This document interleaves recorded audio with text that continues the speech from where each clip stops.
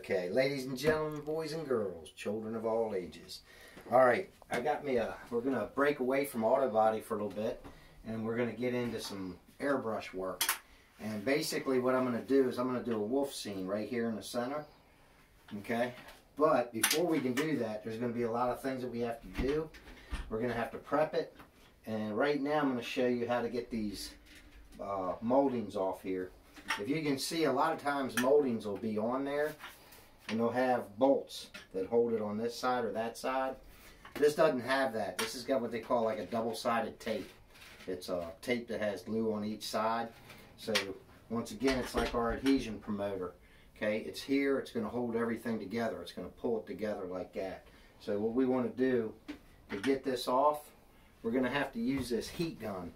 Okay, brand new right out of the box, my Harry Homeowner heat gun. Okay, we're going to use that. We're going to warm up the adhesive. It's going to release it, and I'm going to start by prying it off with this. And you should remember this. This is our putty knife. Okay, some of the tools are the same. I may or may not use. I got two of these. I don't know if I'll use them or not. If I do, it'll probably be this one. But sometimes what I do with the mud spreader is I'll get it behind there because it's plastic and it won't scratch up the surface. I like to use this a little bit better because if you can see, it's got the beveled end going both ways. It's a little sharper and it's definitely a little stronger. Okay, so sometimes I use this. Sometimes I just use the putty knife, depends on how well it releases. But this is pretty nice because this will kind of pry it off. Once again, I'm not scratching the surface. Okay, so anytime I touch any kind of paint, I go ahead and I wipe my hands down. I use Windex. It's got ammonia in it. Ammonia is good. I use it for a final wash. I use it when I prep. Use it to get residue off. No matter how well you keep your hands clean, you're going to have your hands have oil, and it's going to contaminate it. So anytime you touch it, okay, you'll have contamination. You kind of can't help it, but you want to get it as little as you can. Okay, so by me washing my hands constantly, I'll get as little as I can, and in between each thing that I do, you're going to see I'm going to spray it down and wash it.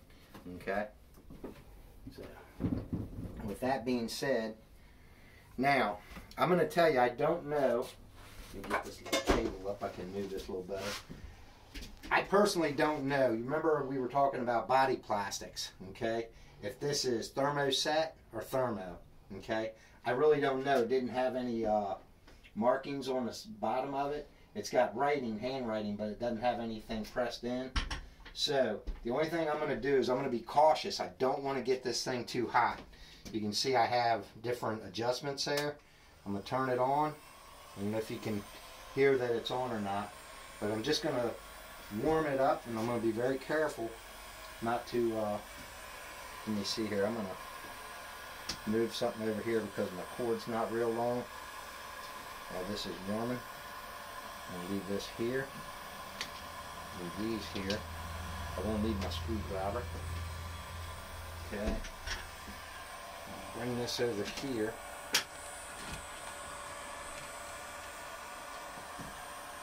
Tools. And if you can see, I'm just going to start. I'm going to constantly move. Okay.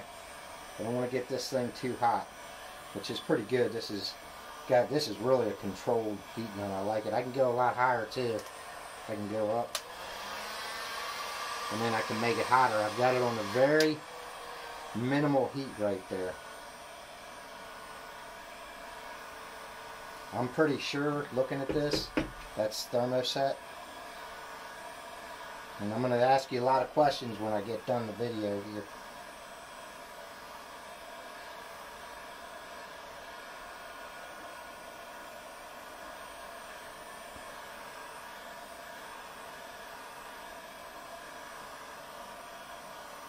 And what I want to do, sometimes these bend. I don't want to bend this, so I got to be really careful.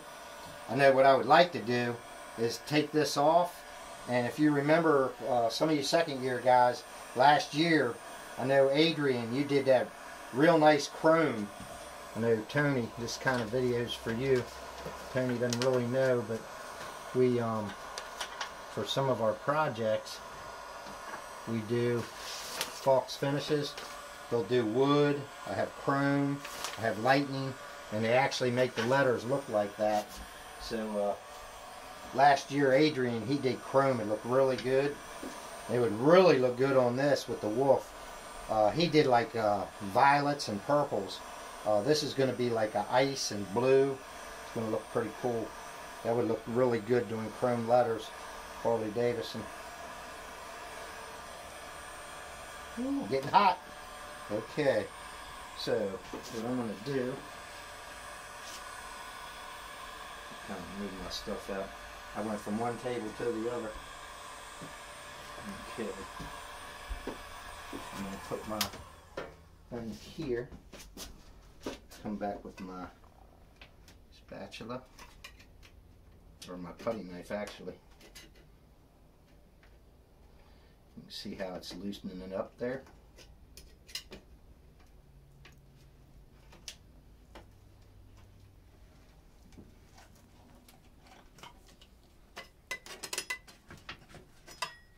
Move it over here a little bit.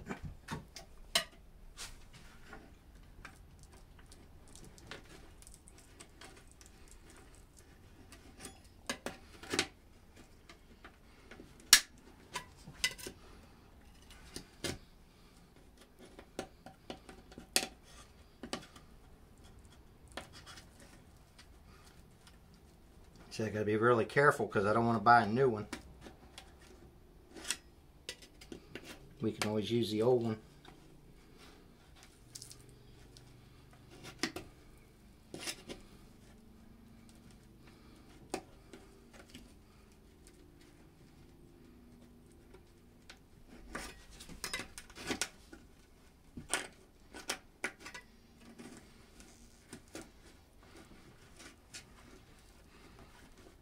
And see, if you look, I'm just going from top to bottom to side.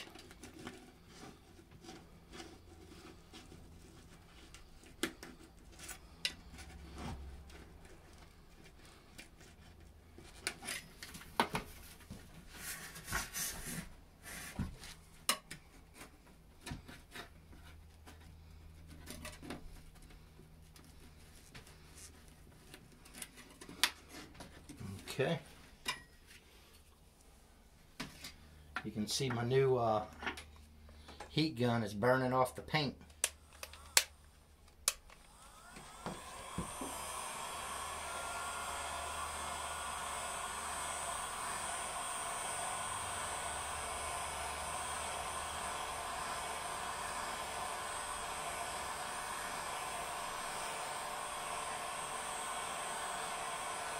Okay, so there's going to be a couple things I want you to remember. I want you to remember the tools that I used, or at least that I showed you. I'm only using the spatula. It's taking it off pretty good, or the putty knife, excuse me. The heat gun. Remember about thermoset, thermoplastics. And remember what the painters always say, cleanliness is next to godliness. Always keep your hands clean and your panel clean. Warm up underneath here too. And believe me, I'm not trying to get it real hot. It does that on its own. Okay.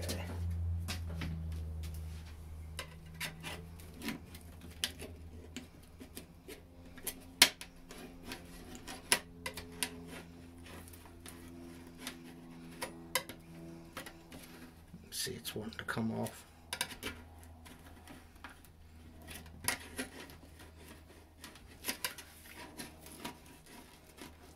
And a lot of times what's going to happen is double-sided tape is like a rubber, and I'll have to get that off. I'll have to get it with my fingertips, and then maybe a little bit of cleaner.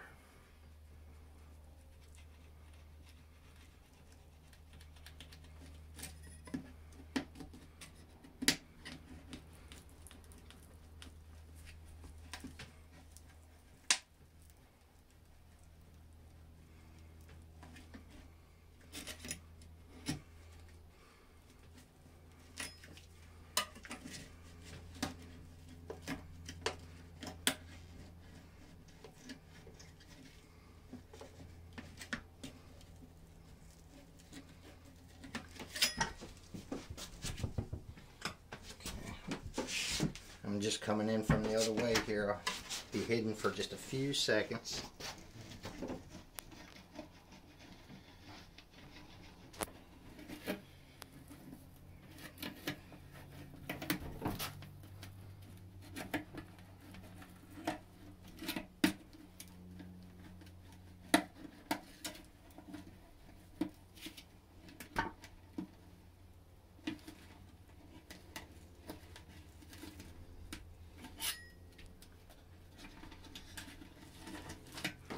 Okay, here we have it. We have the emblem, still in good shape. You can see how the rubber was back there. And we can buy aftermarket double-sided tape, and I can do that exact same thing. Put that there.